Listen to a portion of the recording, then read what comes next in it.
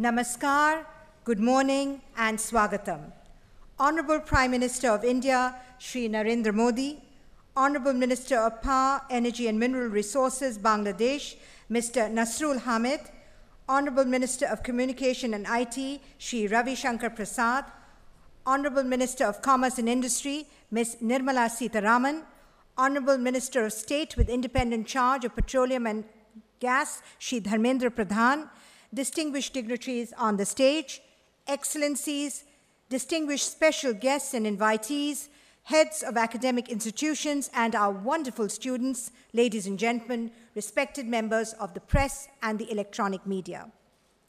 A very warm welcome to all of you attending the inaugural sessions of the Urja Sangam 2015. As the name itself reflects, it is indeed a confluence of energy majors spreading across the entire hydrocarbon value chain of upstream, midstream, and the downstream sector, as well as engineering. These reckoning forces have joined hands to meet the challenges and realize the vision of a self-reliant and energy-secure India. Today is a momentous occasion. India's foremost international petroleum company, ONGC Videsh, engineering giants, Engineers India Limited, and refining major Indian oil corporations Barauni Refinery are cherishing their tryst with destiny as they celebrate their glorious journey of 50 years. In the first of its kind today, ladies and gentlemen, we have participation from 31 universities, institutes across India, including IITs, IIMs, ISM, JNU, DU, MIT, PDPU, CSR, to name a few. Around 90 faculty and 250 students are participating here with us today, who are indeed the future energy leaders. These faculty and students have come from places spread across the length and the breadth of the country, like Bangalore, Kolkata, Hyderabad, Ahmedabad, Pune, Varanasi, Dhanbad, Dehradun, Goa, Udaipur, Kharagpur, Roorkee, Pilani, and Delhi, just to participate and contribute to the summit. This maiden event, ladies and gentlemen, the Urja Sangam 2015, focused on shaping India's energy security and is being hosted by the state-owned companies in the petroleum sector under the able patronage of none other than the Honorable Minister of State with independent charge for petroleum and natural gas, Shri Dharmendra Pradhan. I have the honor now, ladies and gentlemen, of requesting the Honorable Minister of State with independent charge of Petroleum and Natural Gas, Shri Dharmendra Pradhan, to kindly extend a very warm welcome to our Honorable Prime Minister, Shri Narendra Modi, with a bouquet of flowers, please.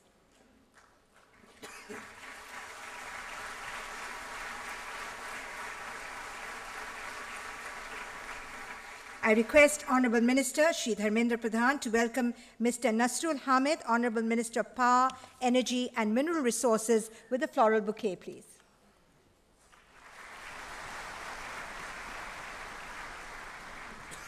I request Honorable Minister Shri Dharmendra Pradhan to kindly welcome Shri Ravi Shankar Prasad, Honorable Minister of Communication and IT, with a floral bouquet, please.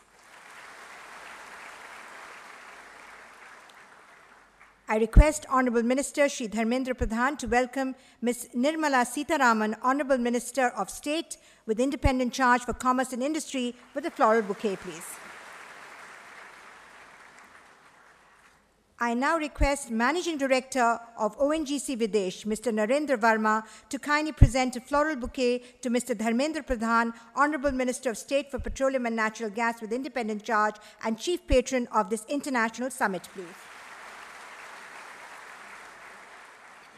I request the Managing Director of ONGC Videsh, Shri Narendra Verma, to welcome Mr. Ajit Seth, Cabinet Secretary, Government of India, with a floral bouquet, please.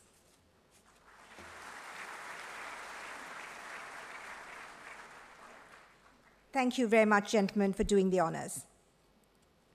I now have the privilege in inviting Mr. Saurabh Chandra, Secretary in the Ministry of Petroleum and Natural Gas, Government of India, to kindly present his welcome address to the distinguished audience, please.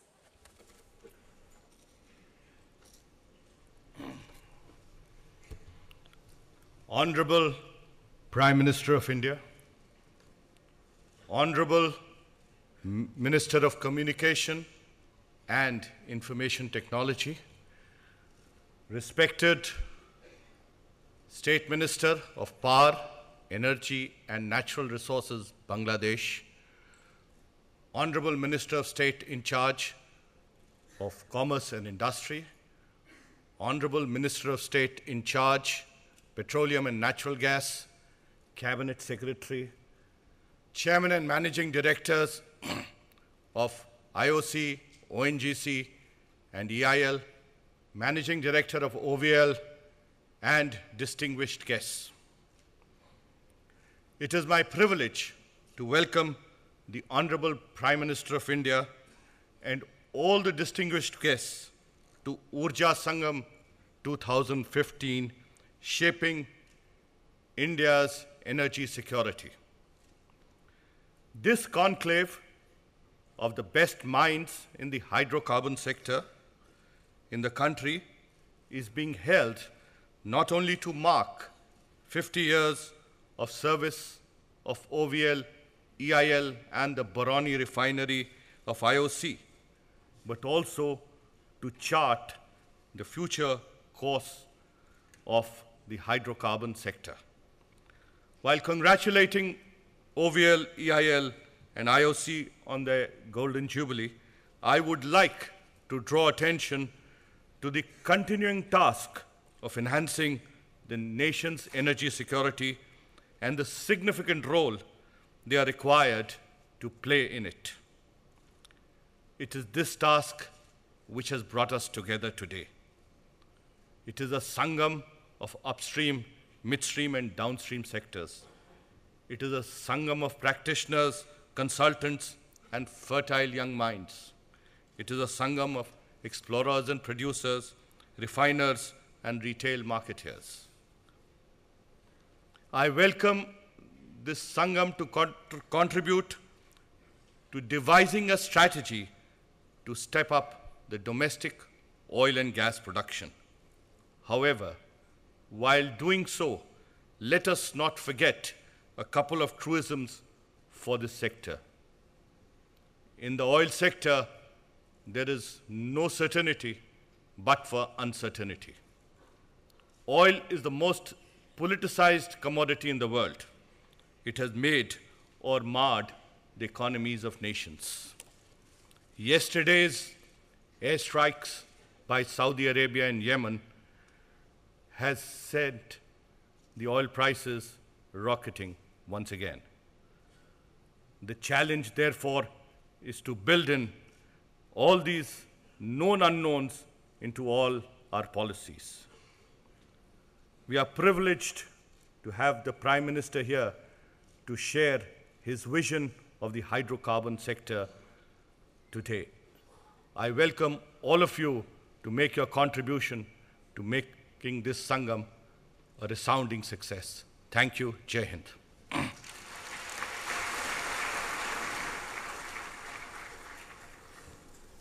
Thank you very much, sir, for your welcome address. Ladies and gentlemen, this documentary film on the Indian hydrocarbon sector charts the evolution and the growth trajectory of the Indian oil and gas diaspora. More importantly, it presents the vision and the future development plans of the Ministry of Petroleum and Natural Gas, Government of India. We now present to you a glimpse of this remarkable journey.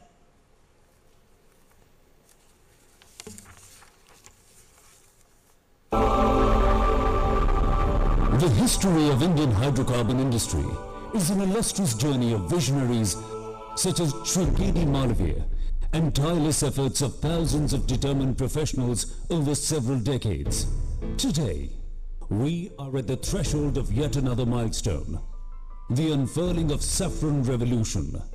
मैं saffron revolution की बात करना चाहता हूँ. Green revolution चाहिए, white revolution चाहिए, saffron revolution भी चाहिए. ऊर्जा का रंग है saffron. और इसलिए मैं जब saffron revolution की बात करता हूँ, मैं ऊर्जा क्रांति की बात करता हूँ. With the promising leadership of Honorable Prime Minister Shri Narendra Modi, India is entering the era of gas-based economy. As a Minister of Petroleum and Natural Gas, Shri Dharmendra Pradhan has taken the onus upon himself to make India an energy-rich country. Presently, India is largely dependent on crude and gas imports for meeting its energy requirements. However, India's refining capacity has surpassed the domestic demand. This has made us a net exporter of petroleum products, making us a refinery hub in this part of the world. A massive network of pipelines, road and rail transportation have made it possible to cater to the energy needs from Ladakh in the north to Kanyakumari in the south and Arunachal in the east to Rann of Kutch in the west.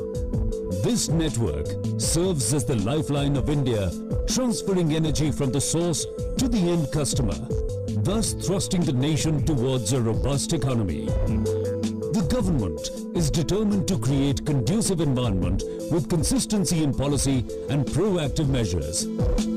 A progressive initiative such as deregulation of diesel price has brought relief to consumers. Setting up of the national gas grid by doubling of natural gas pipeline network to over 30,000 kilometers, enhancing energy import infrastructure, ensuring clean green energy to smart cities, meeting energy requirement of the industries and expansion of fuel retailing network are part of government's ambitious plan to make affordable energy available to people. The focus now is to enhance domestic oil and gas production in a big way. The government has taken several measures to create business opportunities in oil and gas sector to local players. Removal of rigidity in production sharing contracts to enable early monetization of hydrocarbon products. Revision of gas prices to incentivize gas production are some of the steps taken by this government in tune with the philosophy of ease of doing business to realize the vision of Make in India. Further, to help secure India's energy interest, Indian state-owned joint venture and private companies are active in 25 countries with investments in upstream and downstream activities. India has now entered into the international energy market, making it a notable player in the global hydrocarbon community. The government believes that targeted subsidy without leakage or misuse is the need of the day. Pehel, a step in this direction, is the biggest direct cash transfer scheme in the world. This has brought in efficiency in LPG subsidy administration. The ministry has successfully encouraged many LPG consumers to voluntarily opt out of the subsidy benefit. The ministry has consistently been playing a proactive role when it comes to reaching out to the general public, especially the weaker sections of the society. Ministry, through its various PSEs, is instrumental in bringing notable changes in the lives of the marginalized through its CSR initiatives taken in the sectors of infrastructure development, education, rural health, environment, women empowerment, skill development, drinking water and sanitation.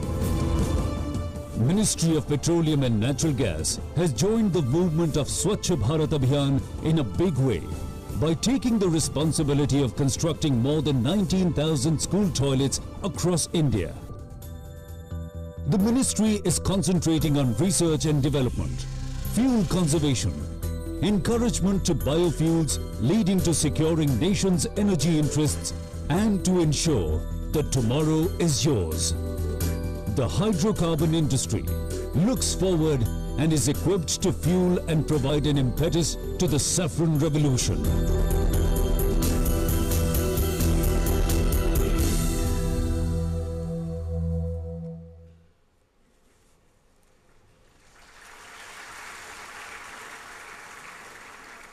After that wonderful film, we now move on to the formal releases during the inaugural session. ONGC Videsh adorns the journey of 50 glorious years in March 2015. What started as an overseas outreach to carry out certain operations in an oil field in Iran in 1965 has today blossomed into modern India's flagship international petroleum company, owning interests in 36 oil and gas assets in 17 countries and contributes to 14.5% of oil and 8% of natural gas production of India. ONGC Videsh has emerged as the second largest petroleum company of India, next only to its parent ONGC in terms of reserves, holdings and production.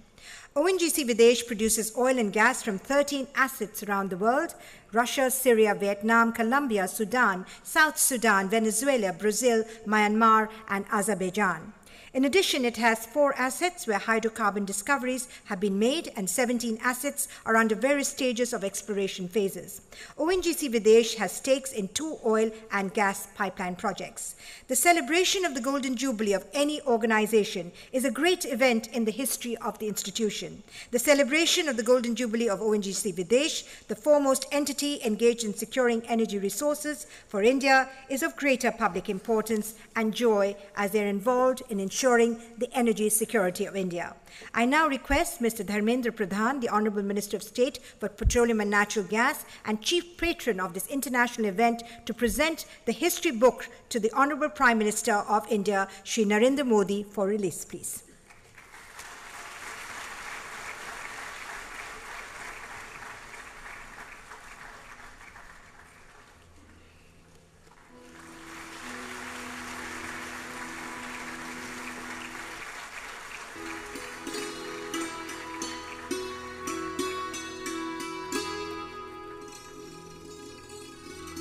Engineers India Limited, EIL, a design, engineering and project management consultancy, a Navratna PSU, has its footprints in 19 out of 22 refineries in India with a combined refining capacity of more than 150 MMTPA. In the upstream sector, the company has designed and engineered more than 210 offshore platforms, including 30 process platforms. In the midstream sector, EIL has executed more than 42 pipeline projects. It is involved in the establishment of 9 out of 10 mega petrochemical complexes in India.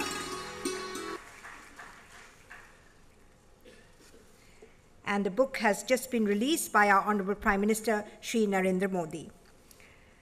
The Department of Posts has always endeavoured to acknowledge and celebrate through release of stamps our art and heritage, our history and culture, milestones in development and path-breaking initiatives.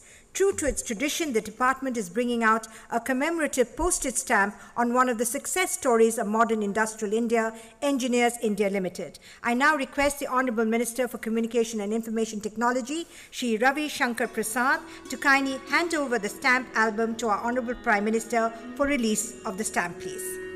The stamp marks the glorious 50 years of celebration of Engineers India Limited.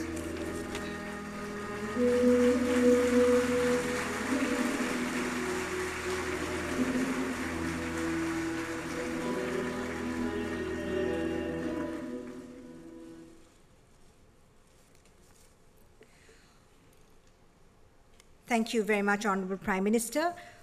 Ladies and gentlemen, all citizens who can afford LPG at market price should give up their LPG subsidy voluntarily, and by doing so also contribute to nation building is the spirit behind the Give It Up movement that will begin with a clarion call from our Honourable Prime Minister. I request our Honourable Prime Minister to kindly click the button and formally launch the movement, please.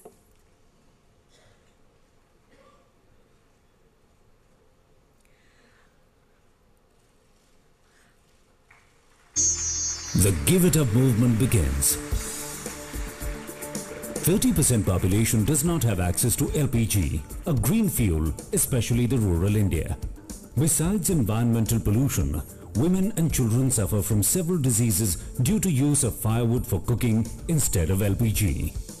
The subsidy burden is enormous, and savings can be used in nation-building activities like healthcare, education, infrastructure and LPG expansion in rural areas. By giving up LPG subsidy, you will give a gift of good health to others and a cleaner environment to yourself. How do you give it up? Giving up is simple. Follow any of these 3 simple steps. Submit the form to the distributor, send an SMS, or log on to the microsite www.giveitup.in. Join them and take a small step for a big change. If you can afford LPG at market price, give it up. Join the movement now.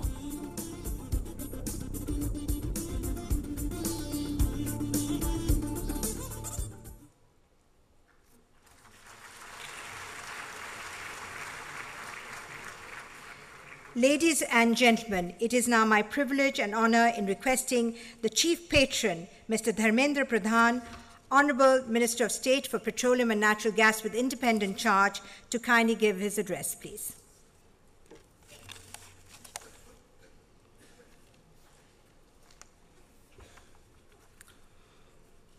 माननीय प्रधानमंत्री श्री नरेंद्र मोदी जी, देश की संचार मंत्री माननीय रविशंकर प्रसाद जी, बांग्लादेश की माननीय ऊर्जा मंत्री नसरुल हमीद साहब, देश की वाणिज्य मंत्री बहन निर्मला सीतारमण जी, मंच पे बैठे हुए अधिकारीगण,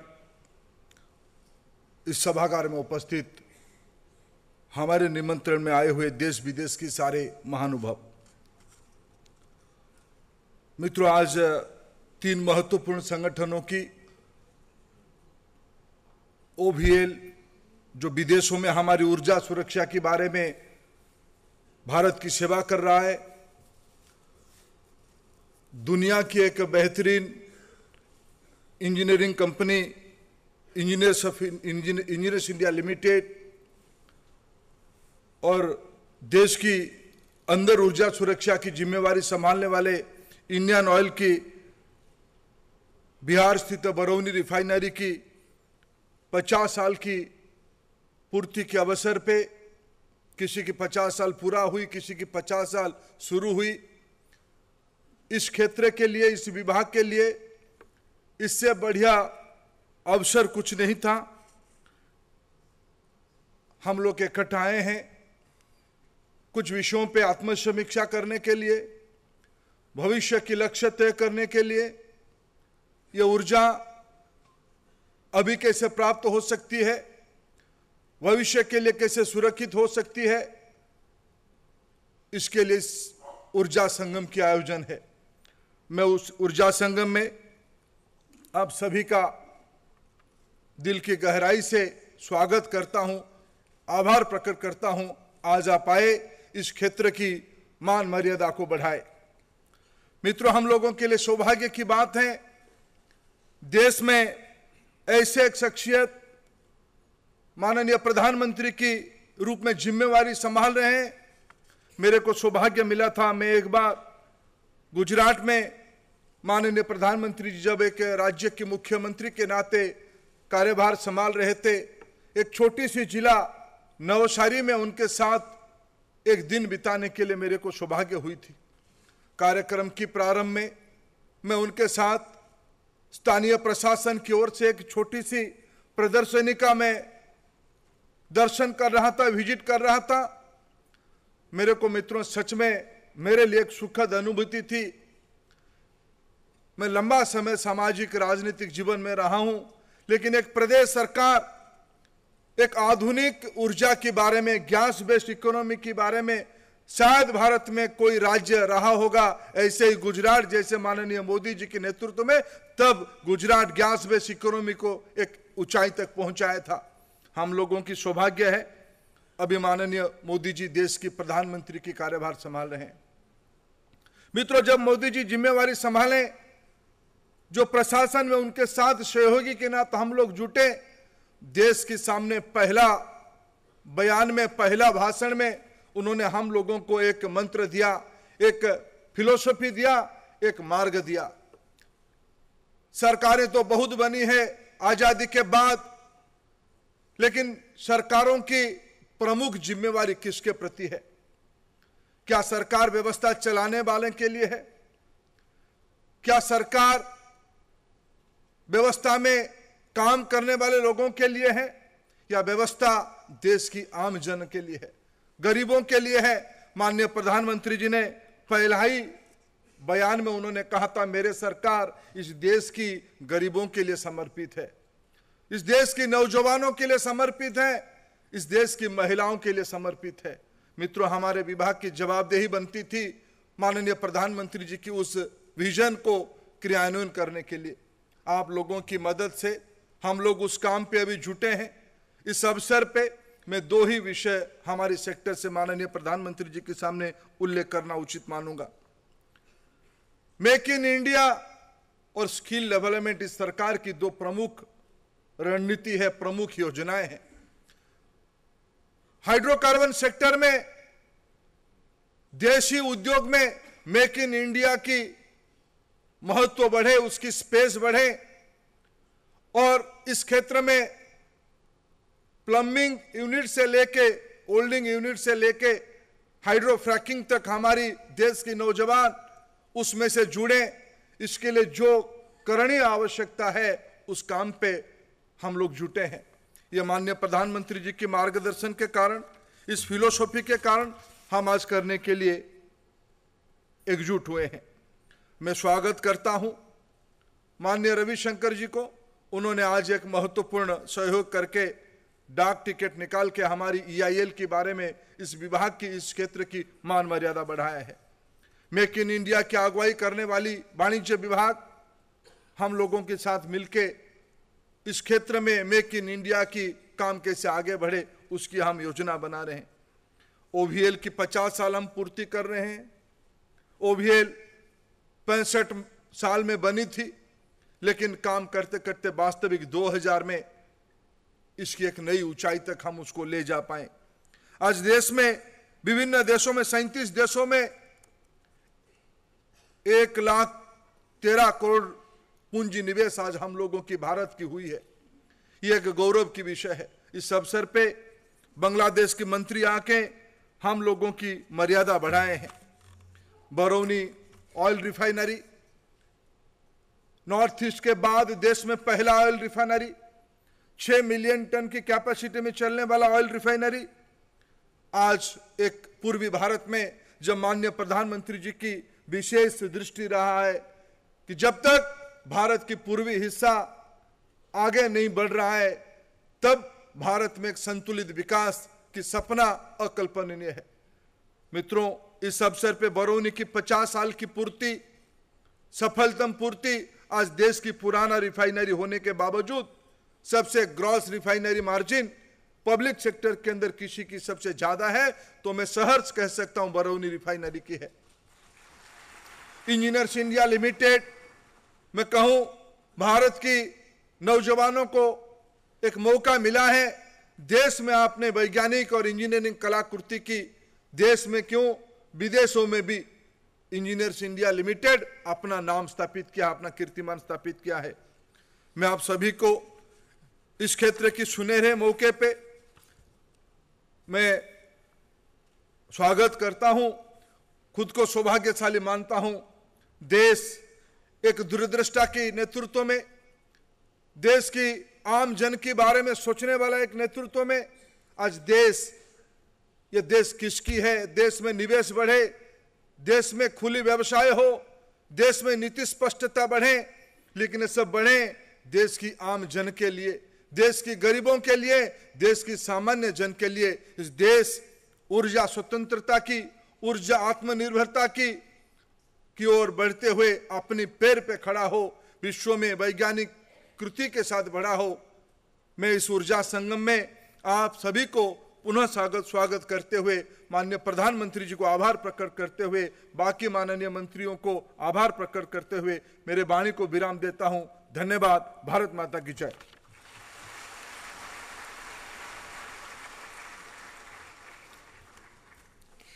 मैं माननीय धर्मेंद्र प्रधान जी का हार्दिक धन्यवाद करती हूँ। Ladies and gentlemen, it is now my privilege and indeed an honor in requesting our Honorable Prime Minister of India, Shri Narendra Modi, to kindly give his inaugural address to the distinguished audience, please.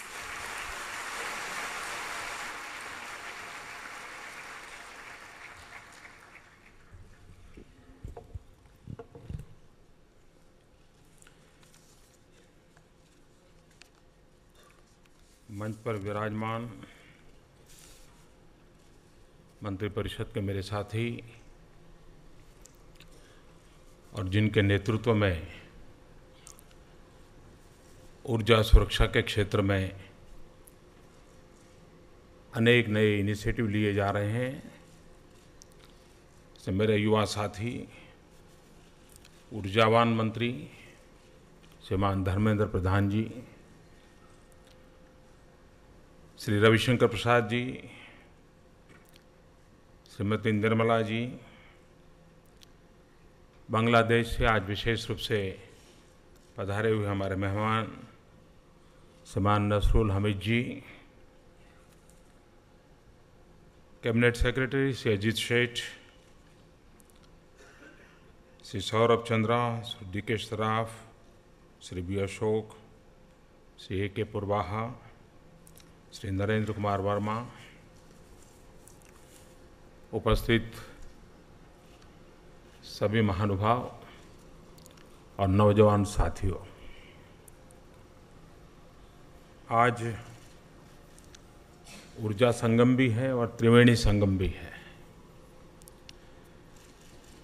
Triveni Sangam इस अर्थ में है कि 3 महत्वपूर्ण initiative जिनको हम golden jubilee के रूप में मना रहे हैं।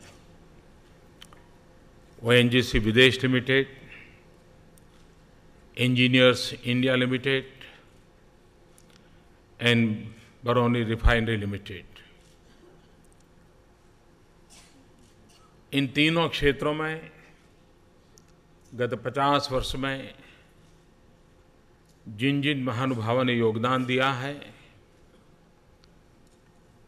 इस अभियान को आगे बढ़ाया है और भारत को ऊर्जा के क्षेत्र में ताकत देने के लिए निरंतर प्रयास किया है। मैं इन तीनों संस्थाओं से जुड़े सभी महानुभावों को हृदय से बहुत बहुत अभिनंदन करता हूं और मुझे विश्वास है कि जब हम गोल्डन जुबिली ईयर मना रहे हैं, तब पीछे मुड़ करके वो कौन से हमारे कार्यशैली थी, वो कौन से हमारे निर्णय थे, वो कौन सा हमारा दर्शन था जिसके कारण हम आगे बढ़े, वो कौन सी कमियां थी जिसके कारण अगर कोई कमी रह गई है तो वो क्या थी, और अब जब 50 साल के टर्निंग पॉइंट पर खड़े हैं, तब आने वाले 50 साल का हमारा लक्ष्य क्या होगा, हमारा मार्ग क्या होगा, हमारी शक्ति संचय के रास्ते क्या होंगे और राष्ट्र को शक्तिवान बनाने के लिए हमारे पुरुषार्थ किस प्रकार का होगा, उसका भी आप लोग रोड मैप तैयार करोगे, इसका मुझे पूरा विश्वास है। कोई देश तब प्रगति करता है जब विचार के साथ व्यवस्थाएं जुड़ती हैं। अगर विचार के साथ व्यवस्था नहीं रहती है तो विचार वांझ रह जाते हैं, उससे आगे कुछ निकलता नहीं है। और इसलिए देश को अगर प्रगति करनी है तो हर आइडिया को इंस्टीट्यूशनलाइज करना होता है, और देश लंबे स्तर से तक स्थायी भाव से तब प्रगति करता है जब उसका इंस्टीट्यूशनल मैकेनिज्म अधिक मजबूत हो। इंस्टीट्यूशनल मैकेनिज्म में ऑटो पायलट ऐसी व्यवस्था हो ताकि वो नित्य नूतन प्रयोग करता रहता हो। मैं समझता हूं कि हमारे पास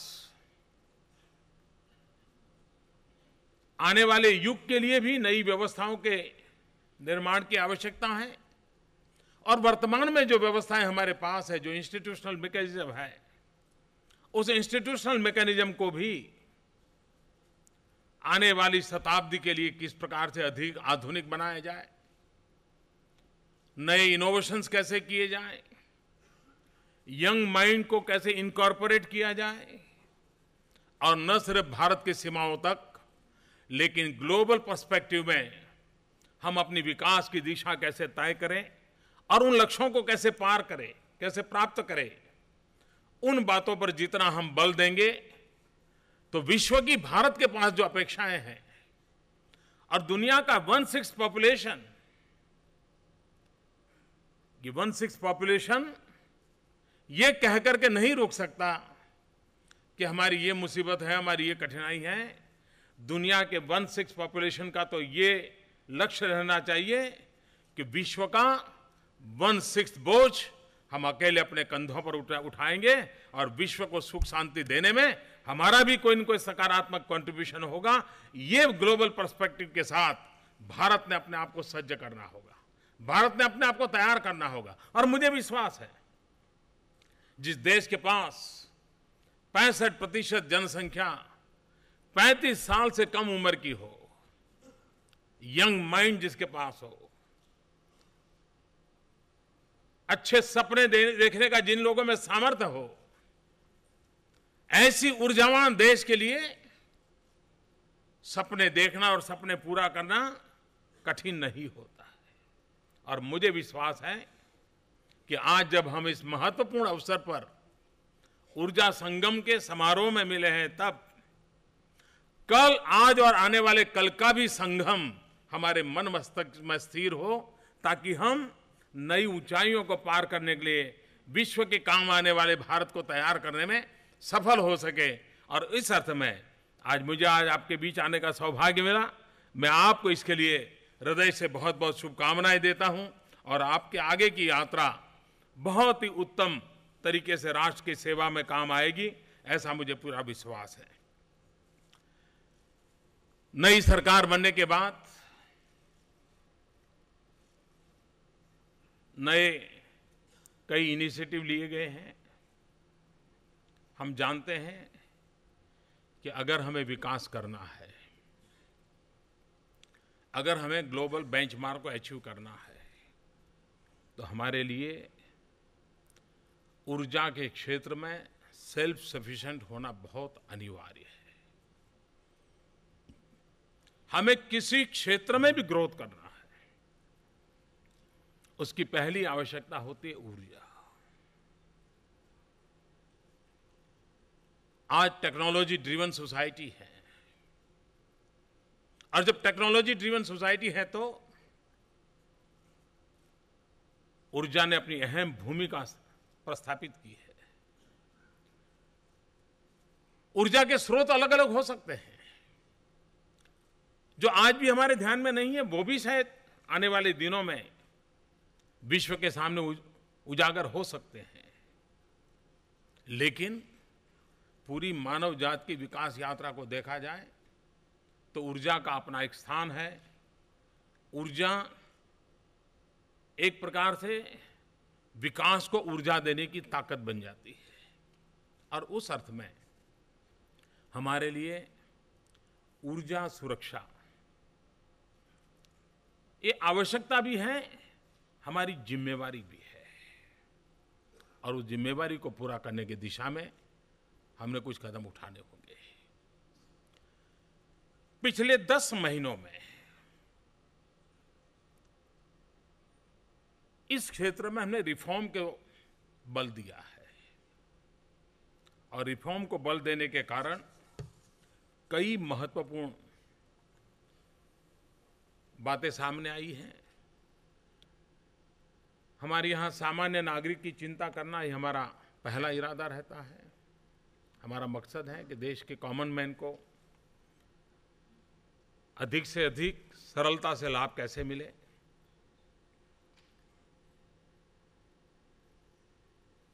सब्सिडी ट्रांसफर स्कीम दुनिया की सबसे बड़ी गैस सब्सिडी को ट्रांसफर करने की स्कीम में सिर्फ 100 दिन के कालखंड में हमने सफलता पाई है। और मैं मानता हूं कि एक तो किसी चीज में शुरू करना, किसी चीज को अचीव करना, और किसी चीज को टाइम बाउंड समय के रहते हुए पूरा करना,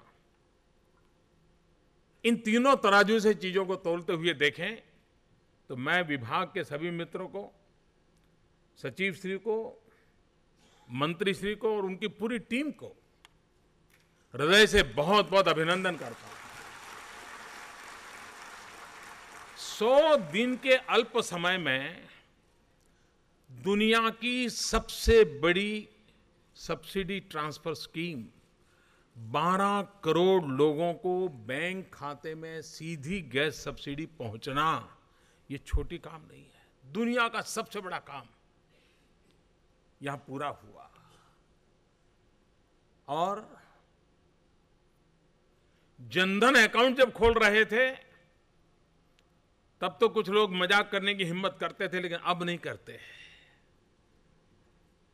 क्योंकि जनधन के लिए नहीं था, जनशक्ति में परिवर्तित करने का प्रयास था और उसमें ऊर्जा शक्ति जोड़ने की प्रारंभ हमें करना था।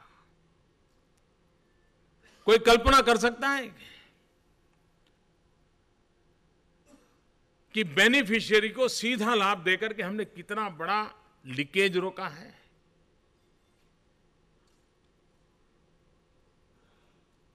मैं विशेष करके पॉलिटिकल पंडितों से आग्रह करूंगा कि जरा उसकी गहराई में जाएं।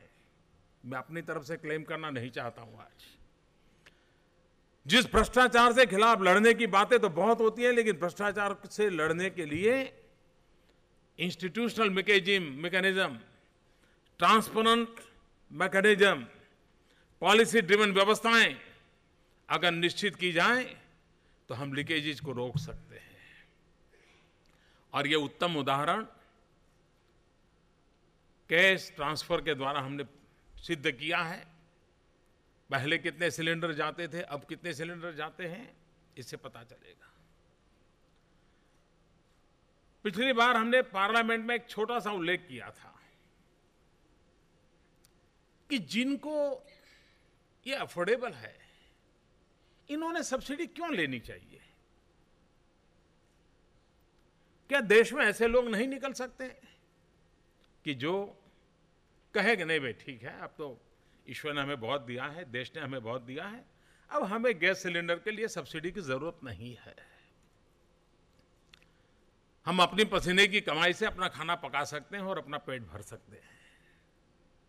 छोटा सा स्पर्श किया था विषय को, लेकिन उस स्पर्श को भी इस देश के करीब 2,80,000 लोगों ने सकारात्मक रिस्पॉन्ड किया।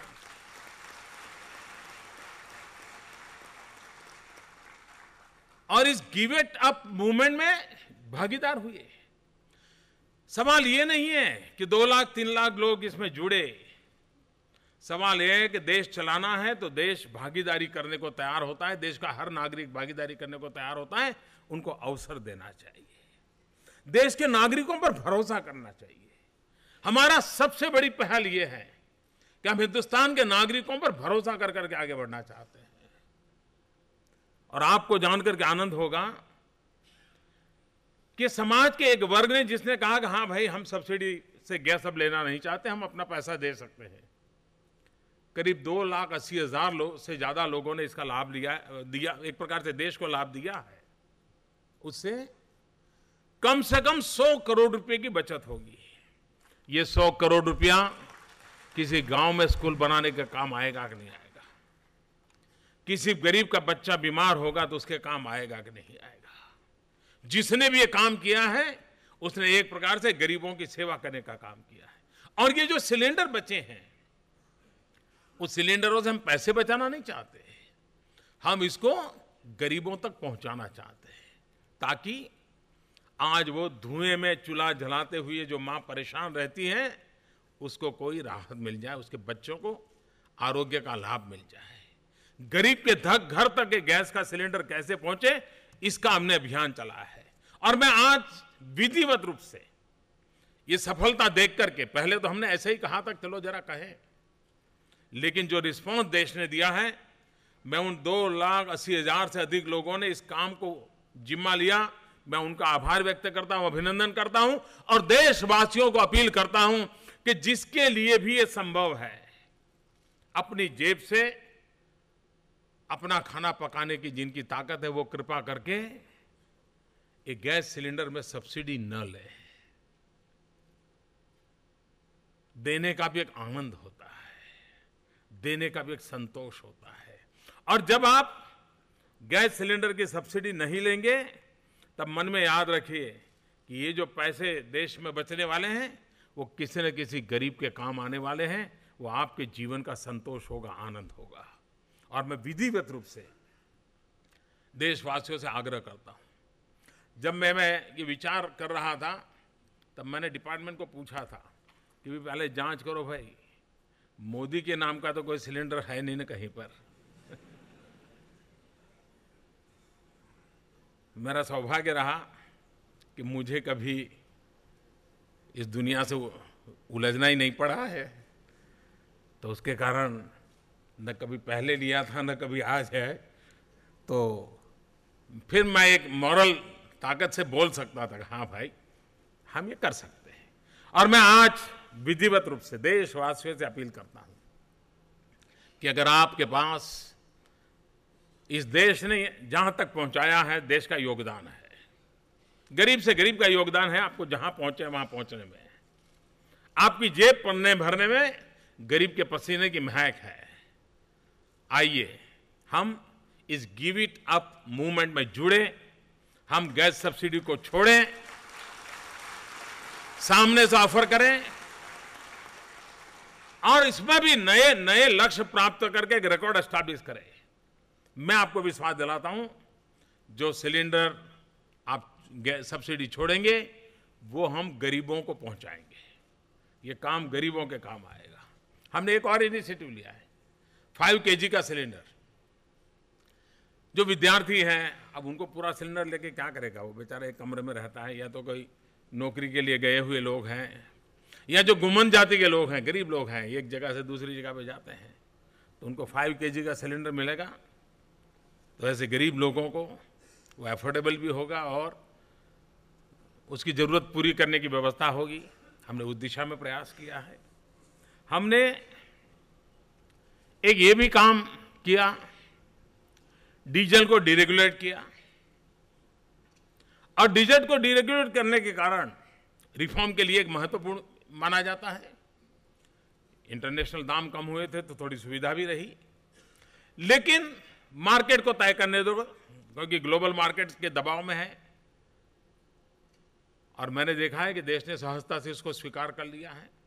कभी दाम ऊपर जाते हैं, कभी दाम नीचे जाते हैं, लेकिन लोगों को मालूम है कि इसमें सरकार का कोई रोल नहीं है, बाजार की जो स्थिति है हम उसके साथ जुड़ गए हैं। तो भारत का नागरिक भी एक खरीदार के रूप में भी ग्लोबल इकोनॉमी का हिस्सा बनकर के अपनी जिम्मेवारियों को निभाने के लिए तैयार हुआ है। ये अपने आप में विकास की एक सकारात्मक दृश्य के रूप में मैं देख रहा हूं कि उसका भी लाभ होगा। हमने एक और महत्वपूर्ण निर्णय किया, जब ऊर्जा के क्षेत्रों में चर्चा करते हैं तो हमने सभी क्षेत्रों में प्रयास करना पड़ेगा। इथेनॉल के लिए, पेट्रोल में उसको मिक्स करने के लिए हमने इनिशिएटिव लिया, विधिवत रूप से लिया। हमारे गन्ने की खेती करने वाले किसान परेशान है, क्योंकि उसकी लागत से चीनी की कीमत कम हो रही है, चीनी के कारखाने बंद हो रहे हैं। अगर उसके लिए एक नई व्यवस्था जोड़ दी जाए, अगर चीनी बनाने वाले चीनी उनके पास एक्सेस है, उसके कारण दाम टूट रहे हैं, दुनिया में कोई इंपोर्ट करने वाला नहीं है, तो ऐसी स्थिति में आप चीनी मत बनाइए, इथेनॉल बनाइए, कुछ मात्रा में इथेनॉल बनाइए, उसको पेट्रोल में ब्लेंड कर दिया जाए। किसी समय ये पेट्रोलियम लॉबी के मामले ऐसा कहा जाता है इतनी पावरफुल होती है कि कोई निर्णय नहीं कर सकता। हमने निर्णय किया है, यहाँ कई लोग बैठे होंगे, शायद उनको अच्छा नहीं भी लगेगा, लेकिन हमने निर्णय किया है। और उसके कारण हम क्लाइमेट की भी चिंता करते हैं, एनवायरनमेंट की चिंता करते हैं, एट द सेम टाइम हम इकोनॉमी की भी चिंता करते हैं। और हमारे गरीब किसान, गन्ने का किसान है, ये इथेनॉल के द्वारा हम उसकी बहुत बड़ी मदद कर रहे हैं। हमारा जो शुगर सेक्टर है उसको ताकत देने का एक उत्तम रास्ता हमने किया है। और पहले इथेनॉल का एमएसपी नहीं था, मिनिमम सपोर्ट प्राइस का निर्णय नहीं था, उसका कोई प्राइस कीमत तय नहीं था, हमने तय कर दिया 48.50 पैसा टू 49.50 पैसा तक इसका रहेगा, ताकि एक राज्य में एक भाव हो, दूसरे राज्य में दूसरा हो, स्थिति खराब ना हो। और उसके कारण कोई भी कंपनी डायरेक्ट ले सकती है, कोई टेंडर प्रोसेस में जाना नहीं पड़ेगा, मार्केट रेट फिक्स कर दिया है। मैं समझता हूं कि उसके कारण भी एक और लाभ होगा। और एक काम हमने इनिशिएटिव लेने के लिए राज्यों से आग्रह किया है, जिन जिन राज्यों में बंजर भूमि है, जहां पर अन्य फसल की संभावनाएं कम है, वहाँ पर जेट्रोफा की खेती बहुत अच्छी हो सकती है, जेट्रोफा की पैदावार अच्छी हो सकती है। और जेट्रोफा जैसे वो तिल हैं जिसमें से खाद्य तेल नहीं निकलता लेकिन ऑयल मिलता है, उसको बढ़ावा देना और उसको बायोडीजल के रूप में डेवलप करना। और जितनी मात्रा में हम बायोडीजल को मार्केट में लाएंगे, हमारा किसान जो खेत में पंप चलाता है या ट्रैक्टर चलाता है उसको भी उसके कारण लाभ होगा। गरीब आदमी को किस प्रकार से लाभ हो उस पर बल देने का हमारा प्रयास है। देश में अगर हमें विकास करना है तो भारत का पश्चिमी छोर का विकास हो तो देश का विकास कभी संभव नहीं होगा। असंतुलित विकास भी कभी कभी विकास के लिए खुद समस्या बन जाता है। विकास संतुलित होना चाहिए। हर राज्य का 19-20 का फर्क तो हम समझ सकते हैं, लेकिन 80-20 का फर्क से देश नहीं चल सकता। और इसलिए पश्चिम में तो हमें इकोनॉमिक एक्टिविटी दिखती है, लेकिन पूरब जहां सबसे ज्यादा प्राकृतिक संपदा है, पूर्वी भारत पूरा, जहां पर समर्थ लोग हैं, उनकी शक्ति कम नहीं होती है, लेकिन उनको अवसर नहीं मिलता है। देश को आगे बढ़ाना है तो हमारा लक्ष्य है कि भारत का पूर्वी इलाका, चाहे पूर्वी उत्तर प्रदेश हो, बिहार हो, उड़ीसा हो, असम हो, पश्चिम बंगाल हो, नॉर्थ ईस्ट के इलाके हो, जहां पर विकास की विपुल संभावनाएं हैं, उस पर हमने बल देने का आग्रह है।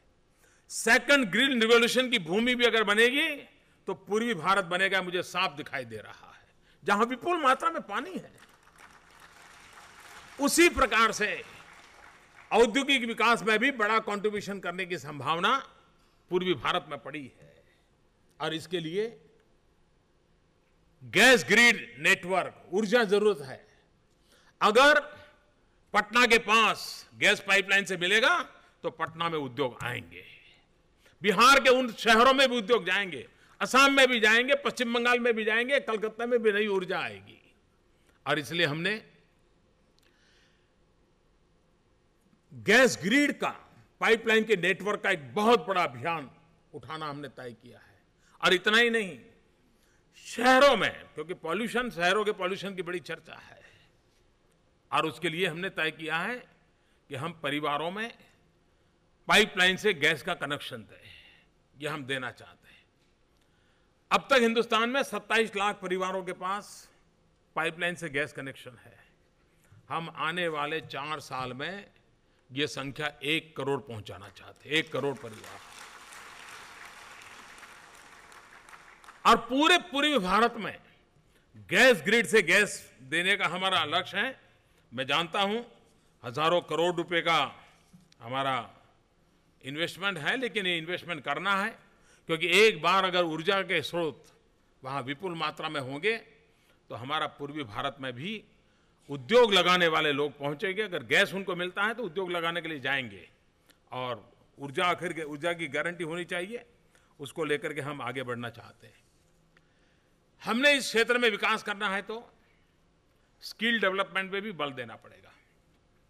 इस कार्यक्रम में विशेष रूप से आईआईटी जैसे हमारी इंस्टीट्यूशंस के स्टूडेंट्स को बुलाया है।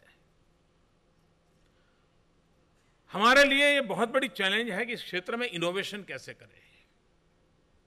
हम अभी भी पुराने ढर्रे से चल रहे हैं। ये यंग माइंड की जरूरत है, और यंग माइंड का एक लाभ है, वो बड़े साहसिक होते हैं, वो प्रयोग करने के लिए ताकत रखते हैं। जो अनुभव के किनारे पहुंचे वो 50 बार सोचता है ये करूं या न करूं, करूं या न करूं। अच्छा कबड्डी का खिलाड़ी भी रिटायर्ड होने के बाद जब कबड्डी के खेल देखने खड़ा होता है तो उसको भी डर रहता है, अरे ये कहीं गिर न जाए, वो चिंता करता रहता है। और इसलिए यंग माइंड, जो जिसकी रिस्क कैपेसिटी बहुत होती है, ऐसे यंग माइंड को आज विशेष रूप से बुलाया है। मैं आग्रह करता हूं कि इस क्षेत्र में बहुत इनोवेशन की संभावना है। इनोवेशन को हम ऊर्जा के क्षेत्र में किस प्रकार से हमारा माइंड अप्लाई करें, भारत को हम ऊर्जा क्षेत्र में सुरक्षित कैसे करें, स्वावलंबी कैसे करें, उसके में पहली आवश्यकता है इनोवेशन, टेक्नोलॉजी इनोवेशन, अपग्रेडेशन। दूसरा है स्किल डेवलपमेंट। हमने स्किल डेवलपमेंट का एक अलग डिपार्टमेंट बनाया है, लेकिन स्किल डेवलपमेंट को भी हम area specific, need specific and development specific बनाना चाहते हैं, रिक्वायरमेंट स्पेसिफिक बनाना चाहते हैं।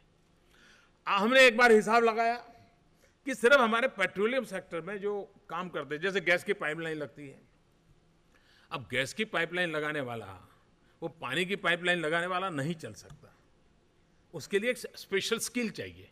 व्यक्ति वही होगा, एक्स्ट्रा स्किल की आवश्यकता है, वैल्यू एडिशन की आवश्यकता है। हमने ऐसे ही सरसरी नजर से देखा तो करीब करीब 136 चीजें ऐसी हाथ में आई कि जो फील्ड लेवल पर फूड सोल्जर्स जो हैं उनके स्किल के लिए करने की आवश्यकता है। हमने एक अभियान चलाया है, आने वाले दिनों में इन सभी सेक्टर्स में हम स्किल डेवलपमेंट को बल दें, और सामान्य गरीब मजदूर भी हैं जो ये पेट्रोलियम सेक्टर में, ऊर्जा के सेक्टर में, मान लीजिए सोलार एनर्जी पर हम इनिशिएटिव ले रहे हैं। अगर सोलार एनर्जी में इनिशिएटिव लिए तो सोलार एनर्जी में वो वायरमैन काम करेगा कि सोलार सेक्टर का उसका स्किल डेवलपमेंट होना चाहिए।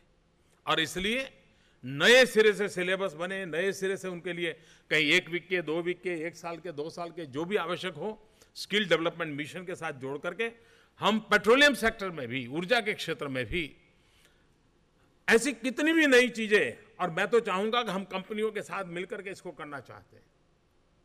कंपनियां भी पार्टनर बने और कंपनियों के साथ मिलकर के करेंगे तो ह्यूमन रिसोर्स डेवलपमेंट ये भी हमारे लिए उतना ही आवश्यक है, जिसको लेकर के हम आगे बढ़ना चाहते हैं। और मुझे विश्वास है कि आने वाले दिनों में एक प्रकार से इनोवेशन के लिए पूरा पूरा अवसर, उसी प्रकार से इसको भी पाने का अवसर।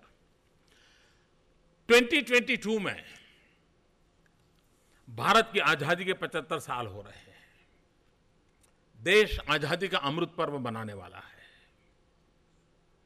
जिन महापुरुषों ने सपने देखे थे भारत को महान बनाने के, और इसके लिए आजादी के लिए अपने आप को बलि चढ़ा दिया था, जवानी जेल में खपा दी थी, अपने अपने परिवारों को तबाह कर दिया था, इसलिए कि हम आजादी की सांस ले सके, हम आजाद भारत में पल बढ़ सके।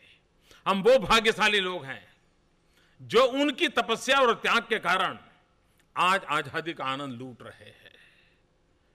क्या हमारा जिम्मा नहीं है कि जिन महापुरुषों ने देश के लिए इतना बलिदान दिया, हम उनको कैसा भारत समर्पित करेंगे, कैसा भारत देंगे। 2022 जबकि हिंदुस्तान की आजादी के 75 साल है, इस ऊर्जा संगम में जो लोग आए हैं, मैं आपसे आग्रह करता हूं कि 2022 में जब देश आजादी का अमृत पर्व मनाए, तब आज हम ऊर्जा के क्षेत्र में करीब करीब 77% इंपोर्ट करते हैं, ऑयल और गैस और पेट्रोलियम सेक्टर में। क्या आजादी के 2022 के पर्व पर, अमृत पर्व पर, हम ये 77 में से कम, मैं ज्यादा नहीं कह रहा हूं, 10% इंपोर्ट कम करेंगे। हम उतना 10% ग्रोथ करेंगे, स्वावलंबी बनेंगे। ये सपना लेकर के आज हम जब 50 मना रहे, जा सकते हैं क्या? एक बार हम 2022 में 10% इंपोर्ट कमी करने में सफल हो जाते हैं, 10% ग्रोथ सतत कर करके हम उस ऊंचाई को पार कर सकते हैं, तो मैं आपको विश्वास दिलाता हूं कि 2030 में हम ये इंपोर्ट को 50% ला सकते हैं। लेकिन पहला ब्रेक थ्रू होता है, फर्स्ट ब्रेक थ्रू। और मैं मानता हूं आजादी के दीवानों से बड़ी प्रेरणा क्या हो सकती है। आजादी के लिए मरने मिटने वालों को याद करके कह रहे हैं कि मैं इस क्षेत्र में काम कर रहा हूं, मैं मेरे देश को ये दे करके रहूंगा, आने वाले 5 साल मेरे पास हैं, मैं पूरी ताकत लगा दूंगा और मैं देश में ये स्थिति पैदा करूंगा। ये सपने हम देखें, कितने क्षेत्रों में इनिशिएटिव लिए हैं। हम मेगावाट से बाहर नहीं निकलते, हम गीगावाट की चर्चा करने लगे हैं। 100 gigawatt solar energy, 60 gigawatt renewable energy, wind energy की दिशा में जाना, ये अपने आप में बहुत बड़े सपने हमने देखे हैं। इन सपनों से आगे बढ़ेंगे, हमारा इंपोर्ट कम होगा। और 10% ग्रोथ, वो तो हमारी रिक्वायरमेंट के संबंध में है, लेकिन हमारा जो ग्रोथ होगा उसके संबंध में 10% से ज्यादा लगेगा, तब जाकर के हम 77 से 10% कम कर सकते हैं। तो हमारे लक्ष्य ऊंचे होंगे, तब जाकर के हम इसको पूरा कर सकेंगे।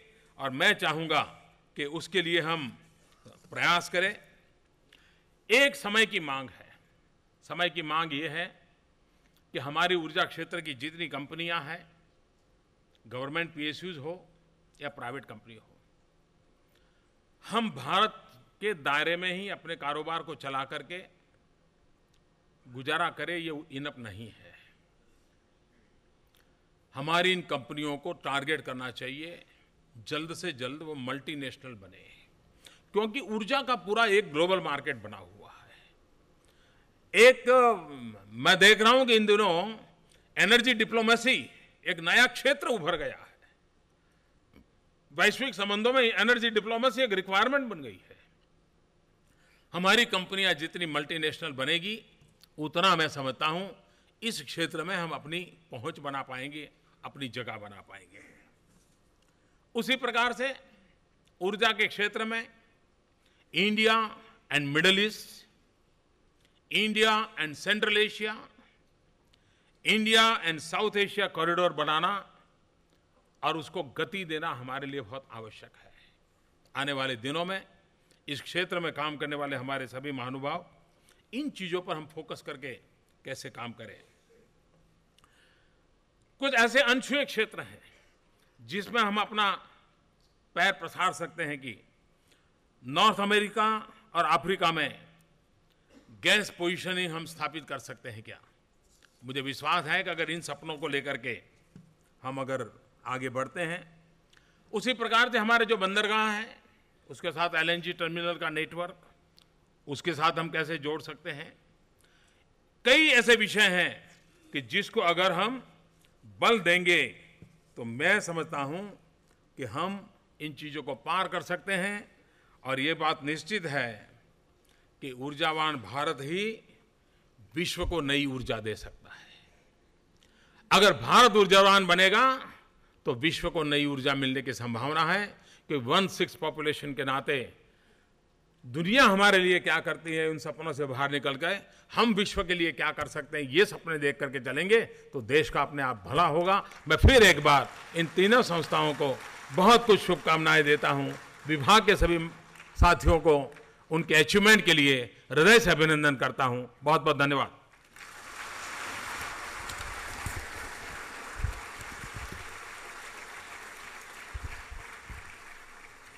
Thank you very much, Honorable Prime Minister of India, giving us the most wonderful inaugural address on the occasion of the Urja Sangam 2015.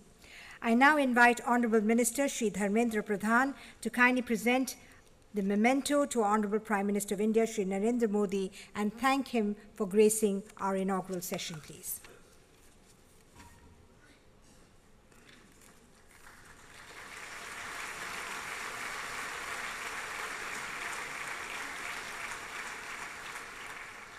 I now request Honourable Minister Shri Dharmendra Pradhan to kindly present a memento to Honourable Minister of Power, Energy and Mineral Resources, Bangladesh, Mr. Nasrul Hamid, please.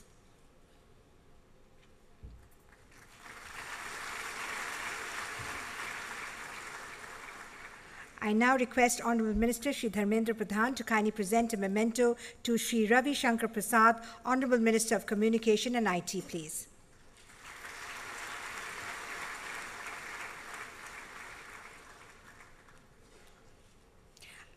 I now request Honourable Minister to kindly present a memento to Honourable Minister of Commerce and Industry, Ms. Nirmala Sitharaman, please. And I request the Managing Director of OVL, that's ONGC Videsh Limited, to kindly present a memento to Mr. Ajit Seth, Cabinet Secretary, Petroleum and Natural Gas, Government of India. The Cabinet Secretary, Government of India, please.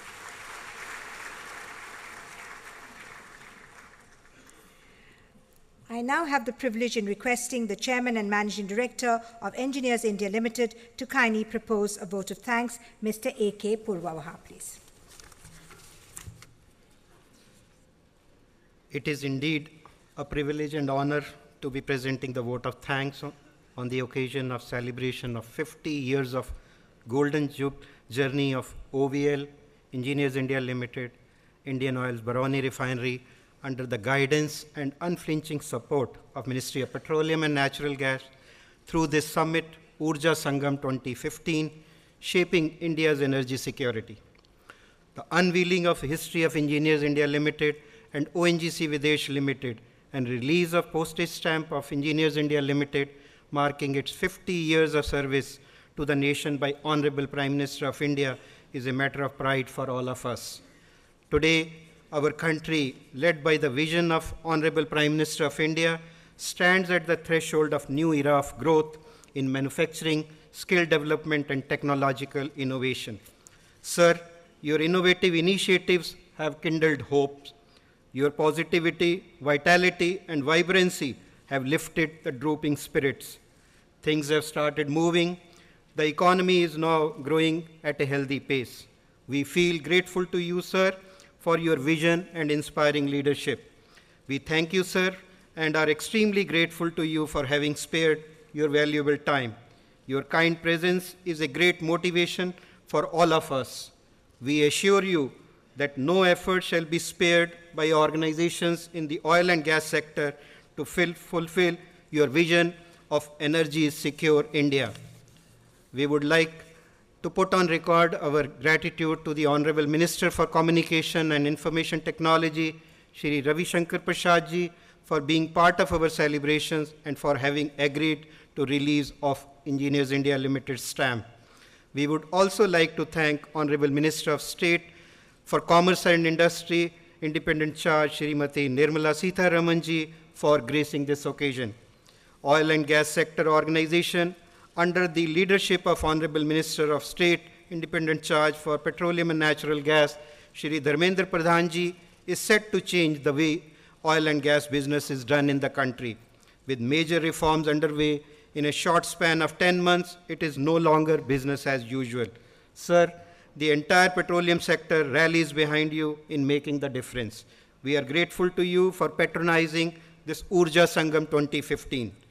We wish to offer our special thanks to Honorable Minister of State for Power, Energy and Mineral Resources, Government of People, Republic of Bangladesh, His Excellencies Mr. Nasrul Hamid, for gracing this occasion. Sir, it is an honor to have you with us, and we look forward to a lasting relationship with Bangladesh in energy as well as in all other sectors. We are grateful to the honorable members of Parliament for having spared your valuable time and be part of our celebrations. Our special thanks to Cabinet Secretary Shri Ajit Kumar Seth ji for gracing this occasion. Our personal gratitude goes to our Secretary Shri Saurabh Chandra ji. As head of Oil PSU family, we look forward for your continuous support and guidance. We are grateful to the representatives from various countries present here for being with us today. We look forward to working together for mutual benefits of our nations. We would also like to thank senior officials from ministries who have always been a source of continuous support and guidance. Please accept our sincere gratitude for sparing your valuable time to join us today. We would like to thank the CEOs and the members of boards of various NOCs, IOCs, and other companies, senior officials, veterans from oil and gas industry, business partners, and other dignitaries present here for gracing the occasion and for their continuous cooperation, without which this golden journey would not have been possible. Thanks are also due to our friends from media for their continuous support. I shall be failing in my duty if I do not extend my thanks to the staff of Vigyan Bhawan, whose continuous support was of immense help in organizing this event. Special thanks to the organizing team for making all the required arrangements. Thank you all once again. Jai Hind. Thank you very much indeed, Shri A.K. Purwaha, for proposing a vote of thanks. I'm sure it's been seconded by all of us here. Our Honorable Prime Minister is leaving us. Let's give him a warm round of applause as he leaves the stage.